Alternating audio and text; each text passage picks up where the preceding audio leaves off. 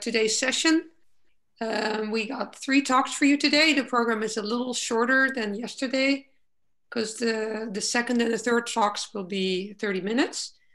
As a reminder, you just heard us talk about the Q&A and so on. So I'd like, if you have questions of content, put those questions in the Q&A. Don't send them as a chat to the panelists. The panelists will look at the Q&A questions and will bring it up during the talk or after the talk. And the panelists may also, ask Sergey a question during the talk. Anyhow, so that's the format, and you have the floor, Sergey, right now. Okay, thanks, Barbara. I will be talking about classical algorithms for quantum mean values. I hope you can hear me and see the slides. Great. This is a joint work with several people, David Gossett from IQC, Alexander Klich and Robert Koenig from University of Munich, my colleague Ramiz Movasah and Eugene Tang from Caltech. And so let me start with some motivation. As you know, quantum many-body systems are hard to simulate on a classical computer. And this is primarily because a dimension of the Hilbert space grows exponentially as we increase system size. But sometimes we can avoid this exponential scaling using variational algorithms. And these are algorithms that minimize expected value of certain Hamiltonian over some class of variational states that depend on a small number of parameters, say polynomial in n. These days, many people are enthusiastic about quantum variational algorithms, such as VQE. And here we imagine that variational states are defined by a parameterized family of quantum circuits.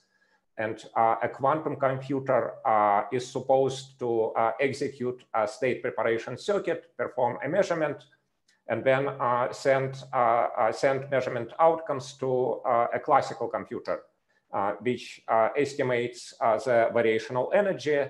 And we might have to repeat this step many times to find good variational parameters that minimize the energy.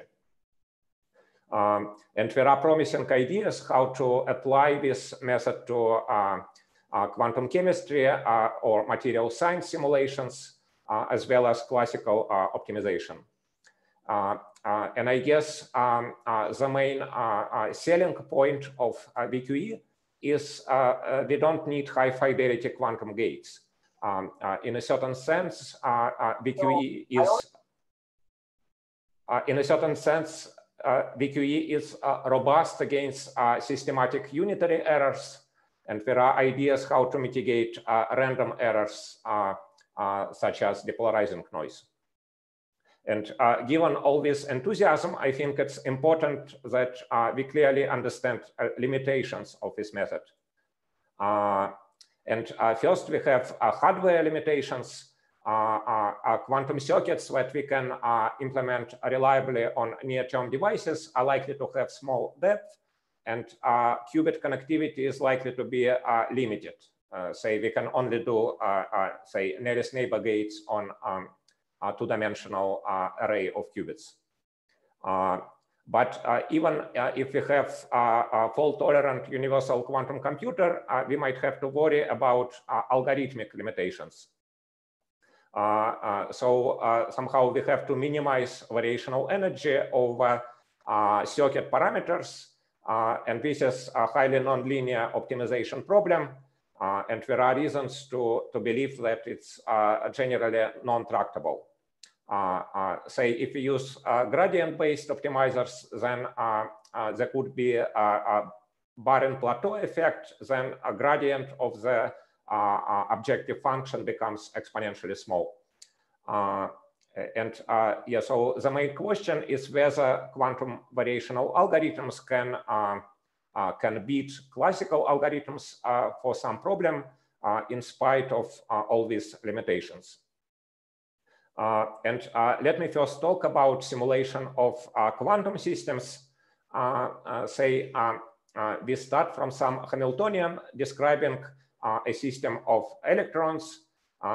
This could be a molecule with a fixed position of nuclei. And then we express the Hamiltonian in the second quantized picture by picking some set of orbitals. Now each term in the Hamiltonian is expressed in terms of fermionic accretion annihilation operators. And then we map it to a qubit Hamiltonian, for example, using Jordan-Wigner transformation. Now each term in the final qubit Hamiltonian is a tensor product of single qubit Pauli operators x, y, and z. And all these steps can be done efficiently on a classical computer. So now comes the quantum part of VQE. So we prepare some variational state psi and measure expected value of our Hamiltonian. And by linearity, it suffices to measure expected value of each individual Pauli term. And for that, we just need to measure each individual qubit in the eigenbasis of Pauli x or y or z, and then classically compute the product of measured outcomes. So the upshot is that the only quantum part of VQE algorithm is preparing variational state and measuring expected value of some tensor product observable. And what we try to do is to somehow isolate this step and understand its computational complexity. And this leads to a quantum mean value problem defined here. So we are given some low depth quantum circuit U acting on n qubits and some observable P, which is a tensor product of single qubit observables. This could be a Pauli operator, but we don't have to be. And the problem is to approximate expected value of this observable on the output state of U with some specified precision epsilon. So the question is, do we really need a quantum computer to solve this problem? And how well can we do classically? This table shows a runtime of a classical algorithm that solves a quantum mean value problem. The runtime depends on circuit depth and qubit connectivity. And here I only consider constant depth, and connectivity is either two-dimensional or three-dimensional lattice. So in the 2D case, our algorithm has runtime linear in the number of qubits. And this is essentially optimal because we need linear time just to examine each gate in the circuit. And there is also inverse polynomial dependence on precision epsilon. And for comparison, the best previously known algorithm, which is a tensor network contraction by Markov and Shih, has a runtime exponential in square root of n. But a tensor network contraction is essentially exact algorithm, so there is no dependence on epsilon. Then in the three-dimensional case, our algorithm has exponential runtime, but exponent is slightly better than what you get from tensor network contraction. So the upshot is that if we hope to achieve quantum advantage, then we should somehow improve qubit connectivity. It should be better than two-dimensional lattice, or we should improve circuit depth. So we need, say, maybe logarithmic or linear circuit depth. And for general constant depth circuits that are not geometrically local, our algorithm has runtime exponential in square root of n. But there is one important caveat. We can only compute the magnitude of quantum mean value. So the mean value can be either positive or negative, but our algorithm cannot determine the sign. Sergey, can I ask a brief question? So the dependence on the constant depths you are not giving here, right? You dependence on the depths you're not giving here, which will probably be pretty bad. Yes, dependence on the depth is really bad. It's exponential in depth squared. Oh, okay, yeah. Okay, so you're even paying. Okay, thanks. Mm-hmm. Yes. Other questions? Actually, I have a question. So can't you add dummy variables so that you boost the number by a certain amount, and then depending upon whether the answer was negative or positive, you see the change and know what the sign was? Yes, you can do something like a swap test to determine the sign, but then the circuit depth becomes super constant. So we don't know how to squeeze swap test in constant depth. Are there more questions at this point? Okay, continue, Sergey. Okay, yes. So let me sketch very briefly how the algorithm works in the simplest case, which is constant depth 2D.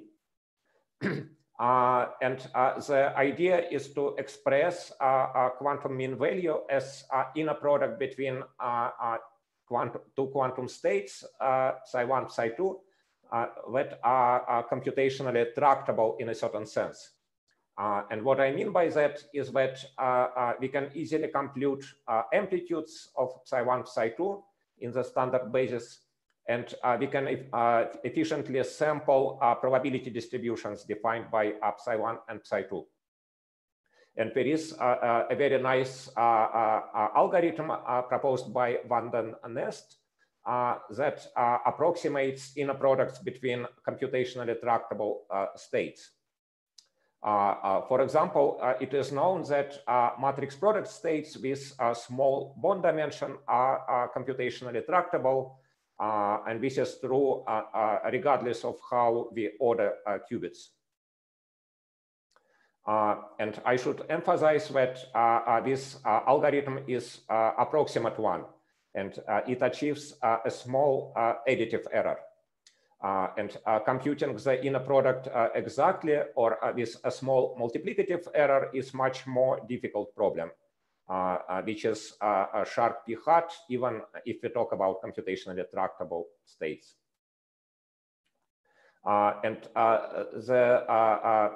This algorithm is basically a Monte Carlo approach. So you can express the inner product. You can use this identity to express the inner product as mean value of a certain function f of x, which is efficiently computable, over certain probability distribution p of x, which is easier to sample. And this function f of x can take very large values, but it happens that its variance is bounded by 1. And then what we can do is to generate sufficiently many samples from this distribution p of x and compute the empirical mean value. And by Chebyshev inequality, the approximation error scales like 1 over square root of the number of samples. So this is the idea of Van den Nest algorithm. And now let's come back to quantum mean values. So I consider two-dimensional lattice. Each side of the lattice is a qubit. And we have constant depth circuit U that includes only nearest neighbor 2-qubit gates, as shown here. And such circuits have certain local features that we can exploit. For example, if we take a single qubit observable acting on some qubit J, and we conjugate it by such circuit U, we get some local operator which has support in a light cone of radius proportional to the circuit depth. So if depth is constant, the light cone has constant radius. Let me call this local operator addressed observable. So this is the formal definition. The first step is to compute this addressed observable for each qubit. And this can be done efficiently because we can restrict the circuit onto a light cone, and a light cone has constant size. So then the quantum mean value can be expressed using this equation. So we have a product of all addressed observables, and when we compute mean value with respect to O0 state. And the order in this product does not matter because addressed observables are pairwise commute. Then the second step doesn't really do anything. We just coarse grain the lattice such that any addressed observable acts on a 2x2 block of sides in the coarse grained lattice. Now each side of the lattice is accued with local dimension capital D, which is exponential in the circuit depth squared. But if the circuit has constant depth, then local dimension is constant. So this is just a summary of what we have achieved so far. And then comes the interesting step. So I want to express the quantum mean value as the inner product between two matrix product states. So this picture illustrates how it works. So we partition the lattice into horizontal strips. And there will be two different partitions, A and partition B. And then we define a state psi A by taking O0 state and then applying a product of all addressed observables that are fully contained in some strip in the partition A. And so here I show some examples of such observables. And then we define a state psi B similarly using partition B. The fact that addressed observables pairwise commute means that psi A and psi B are matrix product states with a small bond dimension. So it's like applying a constant depth one-dimensional circuit with pairwise commuting gates. And such circuit cannot generate much entanglement. So this bond dimension is, well, if each side of the lattice is accued with local dimension capital D, then the bond dimension is at most capital D squared, which is bounded by a constant.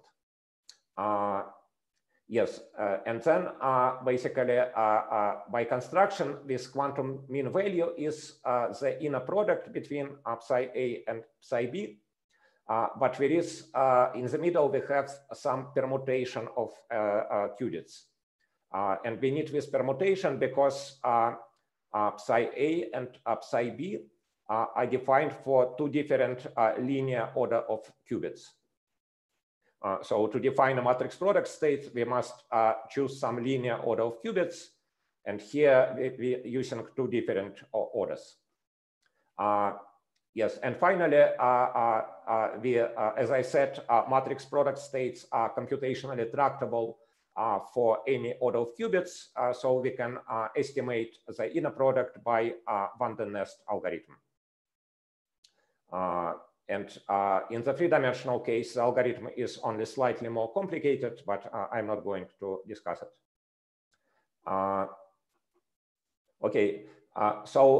Next, I want to talk about something different, and this is quantum approximate optimization algorithm proposed by Farhi, Goldstone, and Gutman. And here, the goal is to maximize a classical cost function that depends on n binary variables. For concreteness, let me talk about Ising type cost function. So we have some graph G with n vertices, and Ising variables live at vertices of the graph, and we have interactions between nearest neighbor variables. Yeah, so QAOA consists of 3 steps. So first, we promote classical cost function to a quantum Hamiltonian. So basically, it has values of the cost function on the diagonal, and all off-diagonal matrix elements are 0. Then we maximize expected energy of this Hamiltonian over a suitable class of variational states that depend on a few parameters. And finally, we take the optimal variational state, measure each qubit, and obtain a classical solution. And the mean value, if you look at the mean value of classical cost function on this solution, it coincides with the quantum mean value. So Farhi et al. Proposed the following variational states. So we initialize each qubit in the plus state, and then we apply a quantum circuit that alternates between 2 types of layers. Each blue layer applies unitary time evolution under the cost function and cost function Hamiltonian, and each red layer is unitary evolution under a simple Hamiltonian, which is sum of single qubit X operators. So this is like transverse field operator. And each layer comes with variational parameter gamma j or beta j, which is the evolution time. Yeah, so we say that a variational state has a level p if this quantum circuit contains p blue layers and p red layers.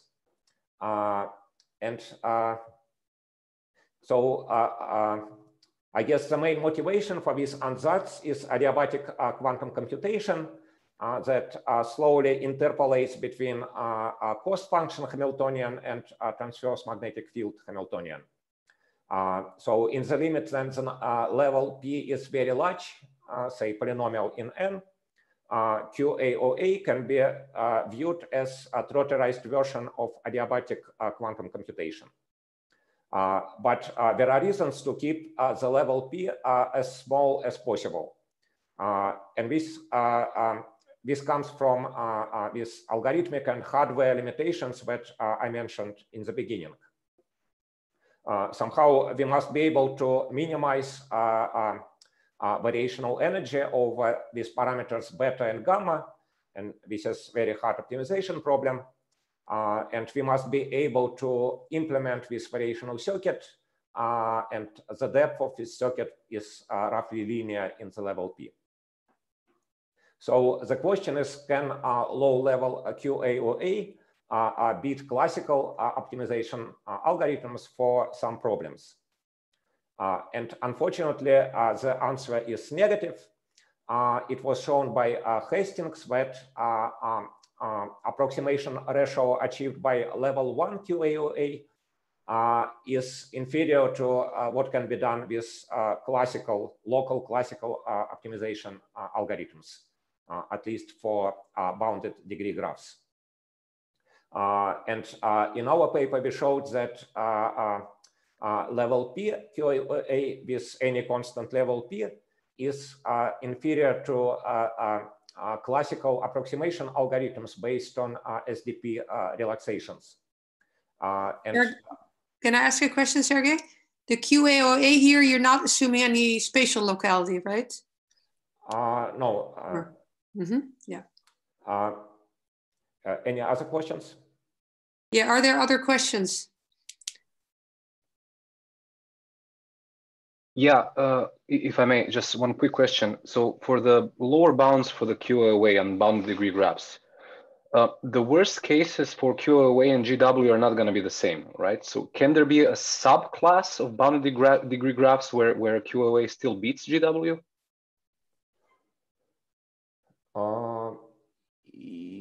Yeah, I don't really know. I wouldn't be surprised if one can find such examples, but I have not tried to do that. Yeah, okay. Yes. Yeah, so if you are interested, please come to a talk by Robert later today, and he will describe this result in details. And basically, what we try to do is to try to overcome these limitations, and this is based on a new idea, which we call variable elimination. So what we are trying to do is to use QAOA as a subroutine in a classical optimization algorithm. So let me explain how it works.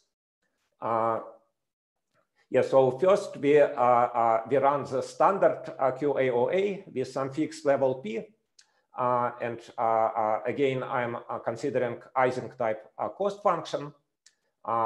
So then we find optimal parameters beta and gamma, prepare optimal variational state, and compute with quantum mean values. So for each pair of qubits, we compute mean values of Pauli ZZ observable. And somehow it quantifies correlations between variables. And then we identify a pair of variables which is maximally correlated in the sense that the magnitude of this quantum mean value is the maximum.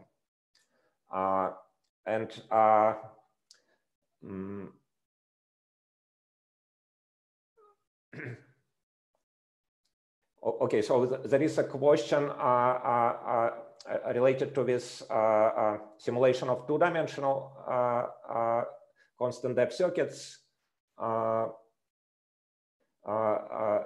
How general is the partitioning into 2x2 blocks of sites? But Sergey, you could also take this question afterwards if you want, if you're in the middle of the flow. It's up to you. Yeah, maybe it would be better. Maybe it's a bit easier. Yes, so we look at this maximally correlated pair of variables, and then we impose a parity constraint. So if the variables are positively correlated, we require that B equals A, and if they are negatively correlated, we require that B equals minus A. And then we examine each term in the cost function that includes variable B, and replace it by plus minus A. So this way we obtain a new Ising type cost function that depends only on n-1 variable.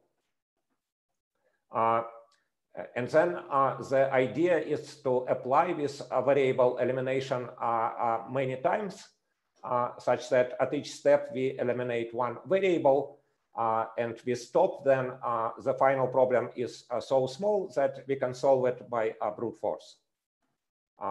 So let me illustrate this by an example. Say, suppose we start from Ising model defined on a graph with 5 vertices. We run standard QAOA. We find maximally correlated pair of variables, say 2 and 3.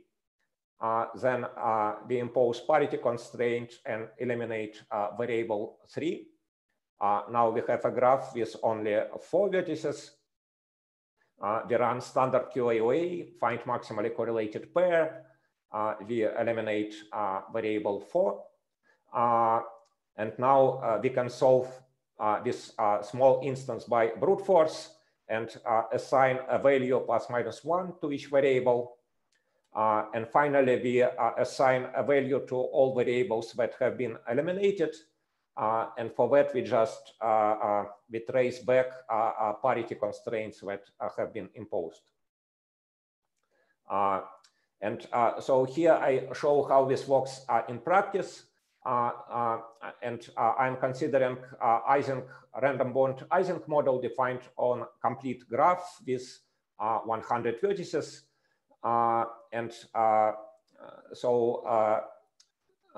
So this plot shows approximation ratios achieved by different algorithms. The best case is approximation ratio 1. The worst case is 0. And you can see that recursive QAOA outperforms the standard QAOA. And for comparison, I also show performance of SDP relaxation algorithm.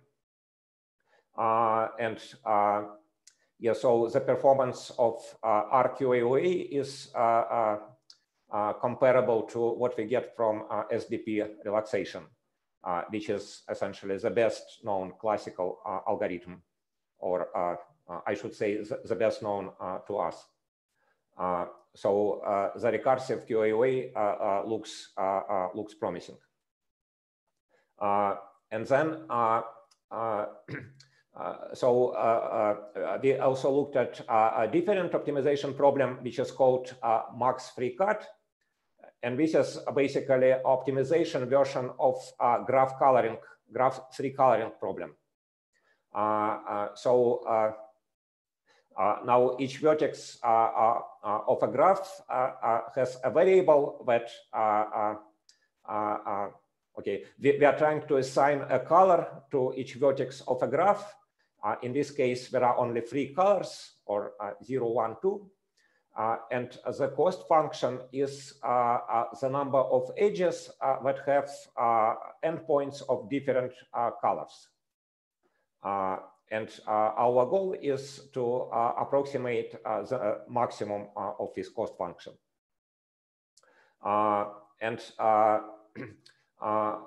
For example, if we pick vertex coloring at random, we can achieve approximation ratio at least 2/3. And the best known classical algorithm, it's also based on SDP relaxation method, achieves approximation ratio roughly 83%.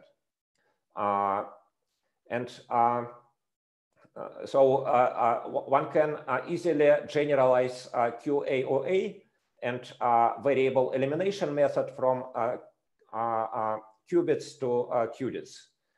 So basically, one just need to replace Pauli operators X and Z by generalized Pauli operators acting on qudits. And so we did numerical simulation of level 1 QAOA and its recursive version for randomly generated problem instances. So here we consider graphs with 50 vertices, and we have sort of a planted solution such that all these graphs are 3 colorable. So the maximum cost function is just the number of edges in the graph. Again, here the plot shows comparison between standard recursive level 1 QAOA and classical SDP relaxation method.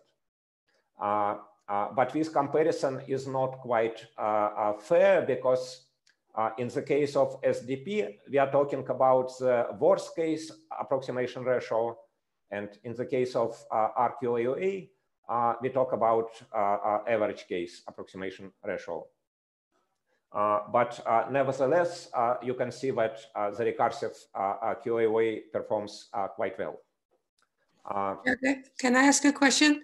So how do you do these simulations? This is just, you classically simulate these algorithms, right? Okay, actually, this is my next slide.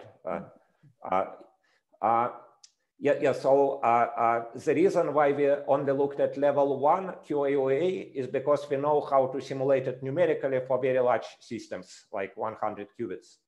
But this also means that there is no quantum advantage. If we can simulate quantum algorithm classically, it's not very useful. Basically, the only quantum step of RQAOA algorithm is computing with quantum mean values for Pauli ZZ observables. And there is, it happens that there is efficient polynomial time classical algorithm that computes such mean values. And it was proposed by Van et al. In this paper. And let me describe a slightly more general version of this algorithm that works not only for qubits, but for qubits of constant dimension. And I will use some pictorial notation. So this red box denotes a single qubit X rotation. So it just means some unitary operator which is diagonal in the eigenbasis of Pauli X. And this blue dashed line denotes diagonal to qubit gate. So then level 1 variational states have this form. So we initialize each qubit n plus, apply a layer of 2 qubit diagonal gates, and then apply a layer of X rotations.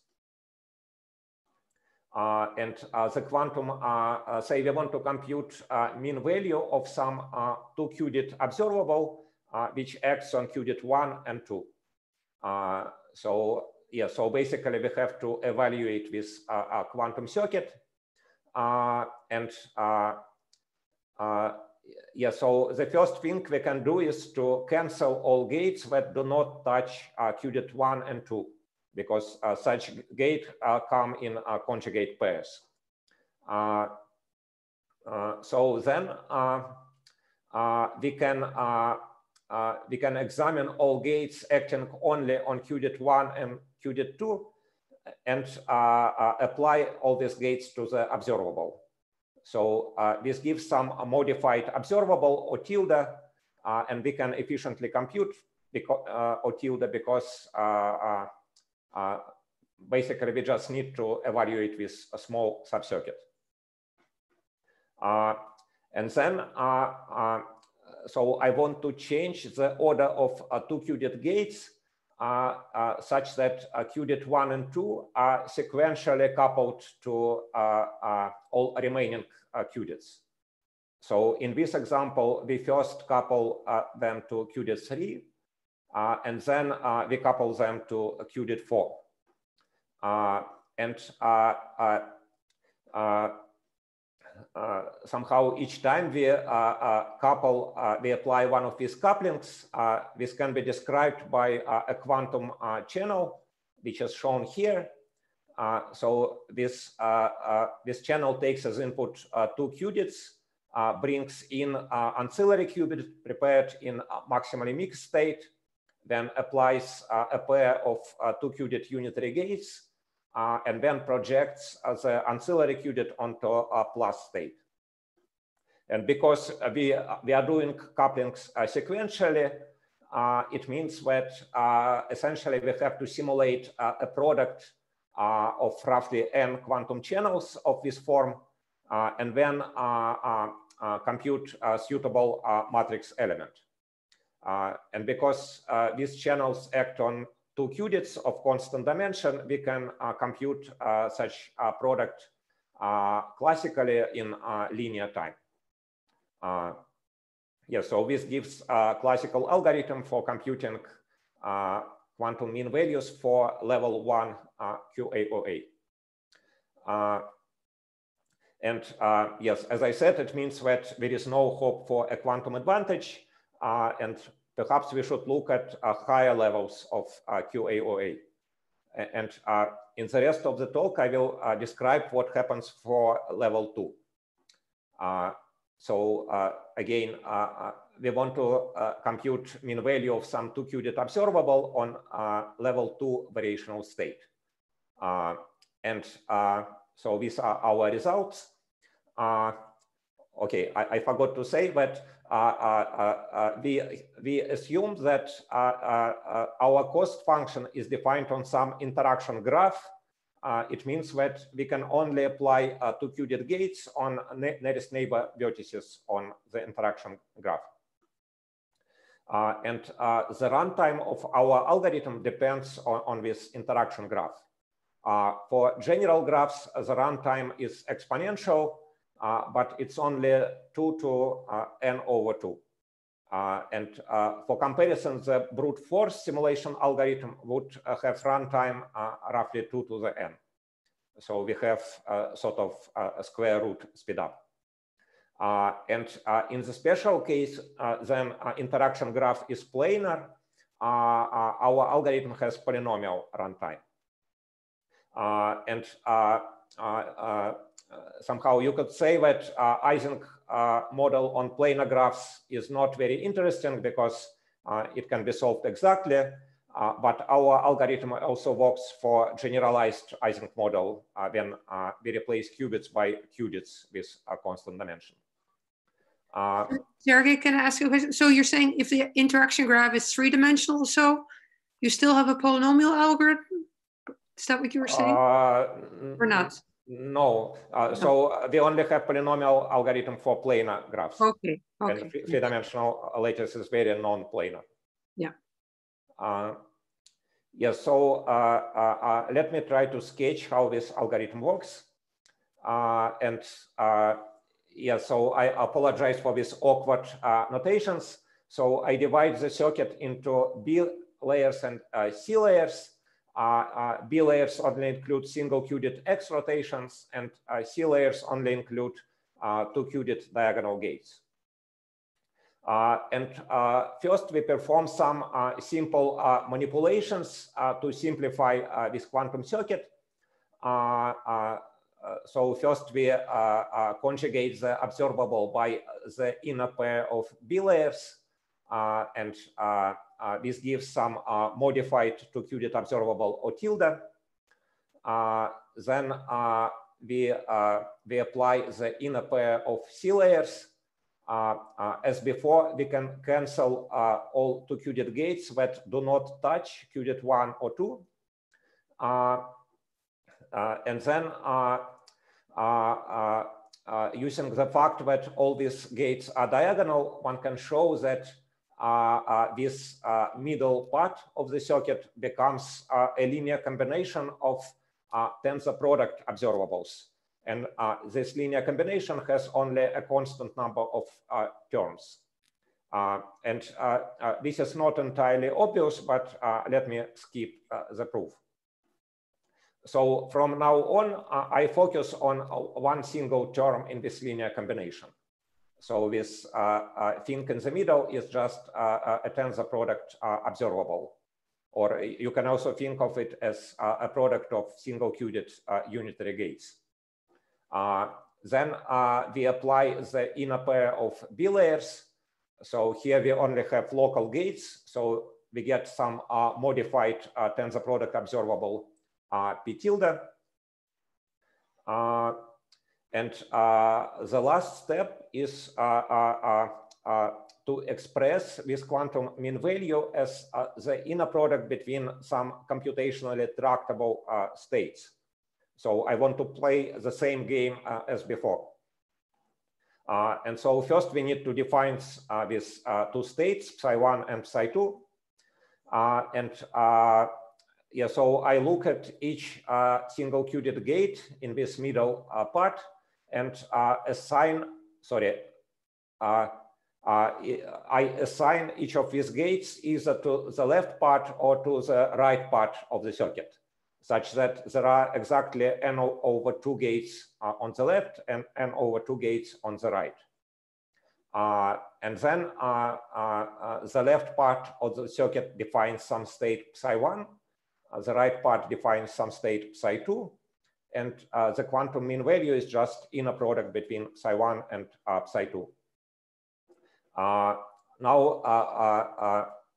So why I say that these states are computationally tractable? Well, I claim that we can compute any amplitude of these states in time roughly 2 to n over 2. So we are not computationally tractable in polynomial sense, but they have some non-trivial, they have some structure. And so on this picture, I consider state psi1 as example.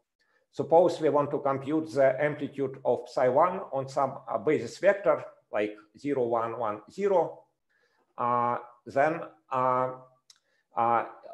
every two-qubit diagonal gate that touches a qubit initialized in 0 or 1 state can be removed, because such gate cannot, basically such gate can be replaced by single-qubit diagonal gates. It cannot create any entanglement. So it means that somehow we can essentially ignore 1/2 of all qubits because they cannot be entangled. And we have to simulate only n over 2 qubits, and this can be done by, say, a state vector simulation or any other algorithm. And the same is true for the state psi2. And then if we use Van der Nest algorithm that I showed you in the beginning, the runtime becomes 2 to n over 2. But now suppose our interaction graph is not general, but it's a planar graph. And then somehow we have a complete freedom in how we choose a partition of qubits to define these two states, psi1 and psi2. And we can ask if we can pick a good partition of qubits such that psi1 and psi2 become a weakly entangled state. So I will need this graph theoretic result proved by DeVos and others. And it says that if you give me any planar graph, I can divide the set of vertices into two subsets, V1 and V2, such that subgraphs induced by V1 and V2 have very small tree widths at most 2. For example, subgraph, okay. Yeah, so on this picture, I illustrate how to construct these subsets. So we partition vertices of a planar graph into concentric layers, starting from the outer face of the graph and moving towards the center. And then every edge of the graph either connects two vertices at the same layer or connects a pair of vertices at two consecutive layers. And then we choose subset V1 to include all, say, all odd layers. So then the subgraph induced by V1 only include edges that connect pairs of vertices in V1. And this subgraph is basically a union of path graphs and cycle graphs, or more generally, we may have outer planar graphs. And the same true is for subgraph induced by subset V2. And now suppose again we want to compute some amplitude of this state psi1. And so if you look at some 2-qubit gate that touches a qubit in the subset V2, such gate disappears because this qubit is projected onto 0 or 1 state. So it means that the only 2-qubit gates that can potentially create entanglement are those associated with edges of this subgraph induced by V1. And because, yeah, so this means that amplitudes of psi1 are defined by a tensor network defined on this graph with a very small tree widths. And we can compute amplitudes of psi1 by contracting this tensor network using the standard algorithm by Markov and Shi. And of course, the same is true for the state psi2. Yeah, so just to summarize, we obtain a polynomial time classical algorithm for approximating quantum mean values of few qubit observables for level 2 QAOA states defined on planar graphs. and somehow a nice property of variable elimination and recursive QAOA is that it preserves planarity. So say if we have a pair of nearest neighbor variables, A and B, and we eliminate variable B, it means that we contract an edge of the graph connecting A and B. And edge contraction maps planar graphs to planar graphs. So if we start from a planar graph, then each step of recursive QAOA generates a planar graph. So we can use this algorithm to do classical simulation of level 2 RQAOA for cost function, for any cost function defined on planar graph. Yes, and this is pretty much all I have to say. Yeah, so there are some interesting open problems. It would be very interesting to establish some hardness results for approximating quantum mean values. Say in the case of low depth quantum circuits or low level QAOA states. And it would be nice to establish some rigorous bounds on the performance of RQAOA and maybe consider some more general strategies for variable elimination. Yes, and thank you for attention.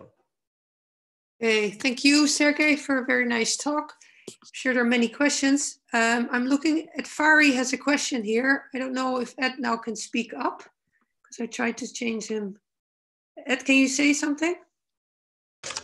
I think his microphone is turned off, but otherwise he looks online. We can hear you. Can I be heard? Yes. Yeah. Okay, Sergey, another beautiful talk from you. Thank you so much. Hi, AJ. Hi. I do want to say something about P equals 1 and P equals 2 QAOA. I mean, it's really not terribly surprising that at very low depth, the algorithm will not work well, because if you look at the light cone or if you look at the cost function, which is a sum of terms, and then you conjugate the terms with the unitary operator that involves the evolution, if you're on a bounded degree graph, the number of qubits that each term sees is far fewer than all the qubits.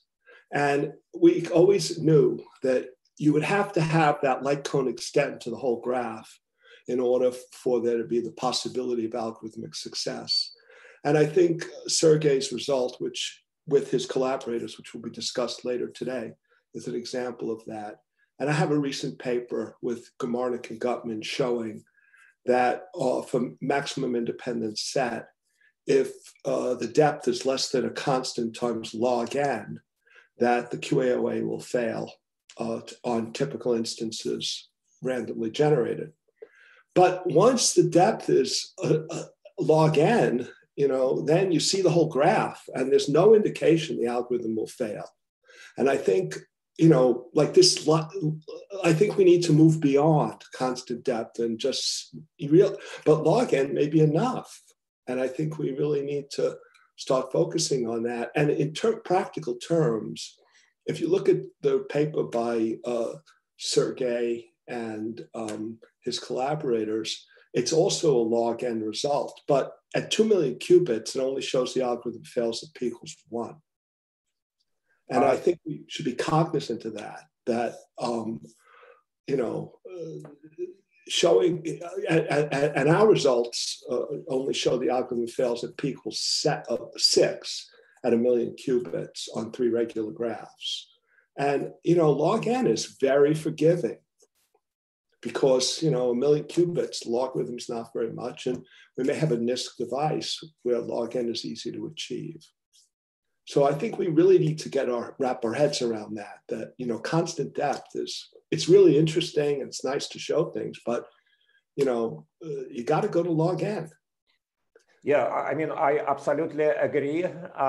But one comment is that we should distinguish between a constant depth and a constant level of QAOA.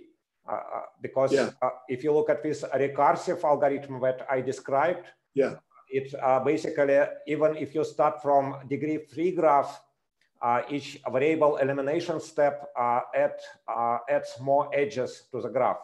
So the degree of the graph would grow, and you quickly end up with a dense graph. So each qubit can see any other qubit.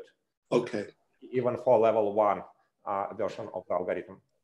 Okay. So it's like one option is to increase the depth, or another option is to look at a recursive version of the algorithm.